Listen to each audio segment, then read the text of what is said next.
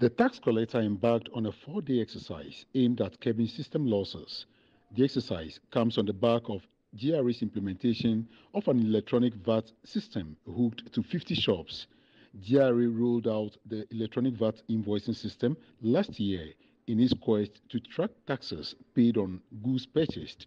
With the current value-added tax rate at about 25%, some shops have adopted schemes to bypass the system in order to keep low prices to attract customers. It started from the Kaswa office or shop of Melcom, where that particular manager is in the vehicle as of now, and the second manager here at the Achimota Retail Center of Melcom is also being invited by the GRA officials. You can see in your show, these are the officials and that of the manager in front being escorted to the vehicle for his details to be taken, and he will subsequently be arraigned according to what GRA has told us. So in fact, the exercise is progressing and it's a 4-day exercise, and as you may be aware, the GRA has actually set a target of 105 billion Ghana cedis as its revenue target for the year 2023.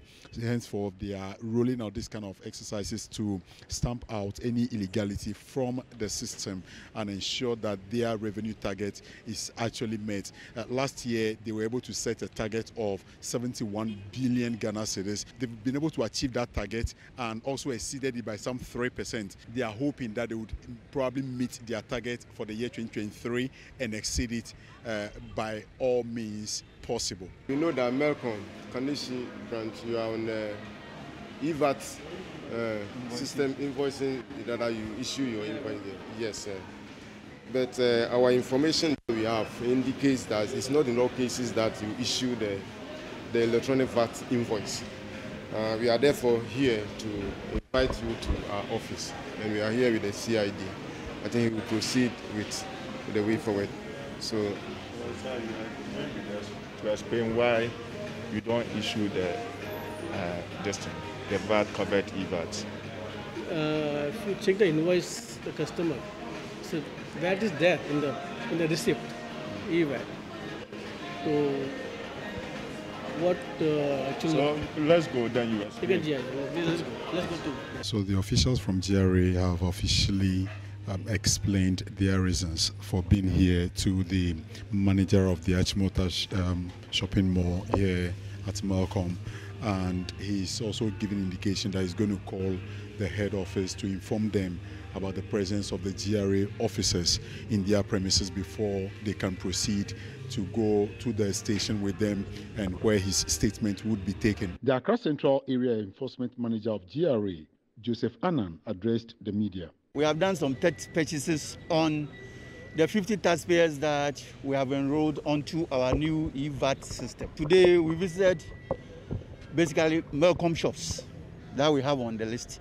So we were at Kaswa, and then we came down to Achimota, and we are here, Kandishi branch. In all these places that we have been to, we have arrested the managers of those branches. And we are sending them to our head office. The CID will take their statements, and then investigation will start from there. As issuance of non-VAT, the e-vat invoice in all the branches, the prescribed invoice that should come out from their system is not what they are issuing out. We took them to our head office. The statements have been taken. They got some people to bill them, and of course, investigations have started. This time, we are looking forward to, building case against them as quickly as possible so that we can get them to the courts. So how soon would that be in the coming days? That one, come again? In terms of processing them for court, how soon would that be? That one, I can't answer to that because my job is to get them arrested, and the CID takes over from there. But we are all bent on, making things as fast as possible so that we can get them to the courts. So what are some of the terms of punishment or the penalty? Well, now we are looking at 3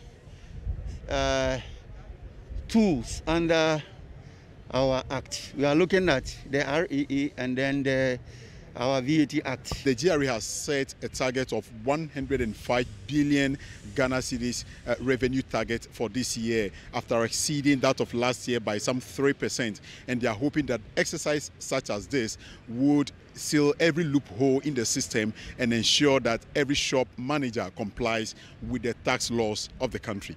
My name is Fred Duho, reporting from Melcom here for Citi News.